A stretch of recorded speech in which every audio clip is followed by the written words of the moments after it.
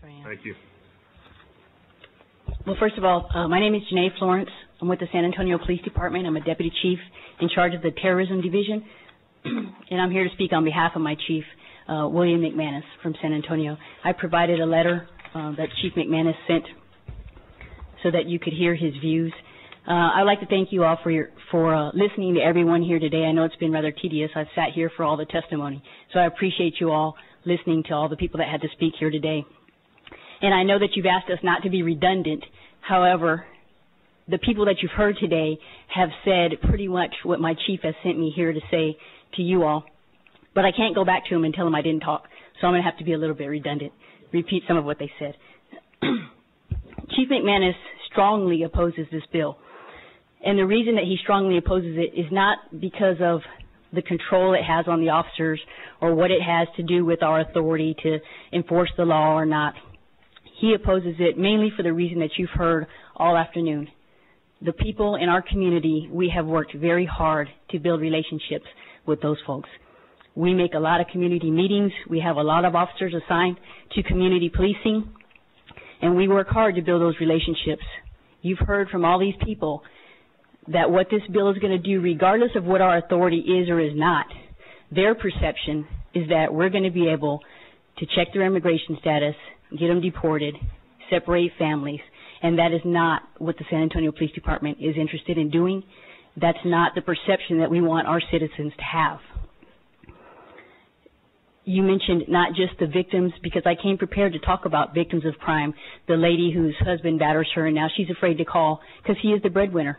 If he gets deported, who's going to be paying the bills in her house?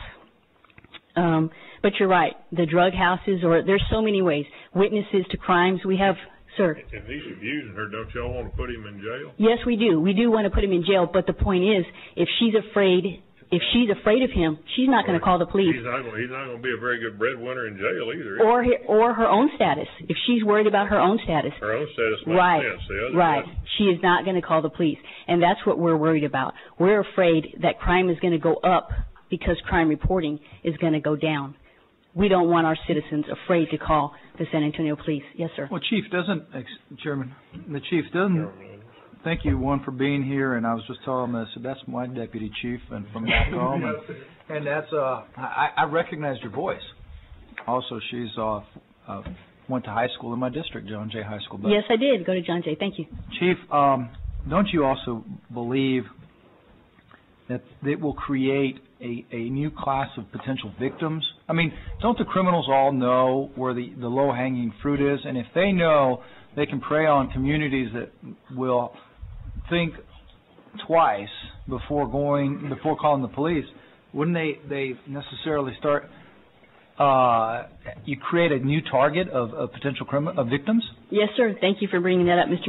Menendez. That was on my next page. Okay. I hadn't quite got there yet, but I appreciate you giving me a little fast forward there. No problem. But that is true. And as far as the perception, I just want to say one more thing about that perception. Just last week, we're going to have a new 911 dispatch center that's opening in San Antonio. I went to a press conference about that new 911 center, and we talked about how the fire and police were going to be working together and what a great job it was going to be, what a great thing for the community. The first question I was asked by the Spanish-speaking station, which was Univision, they wanted to know what happens when a Spanish-speaking person calls the police, and when we get there, are we going to be checking their immigration status? That was the concern of their community, and I had to assure them, no, that's not what we're interested in doing. One other thing I don't think that we've talked about is training.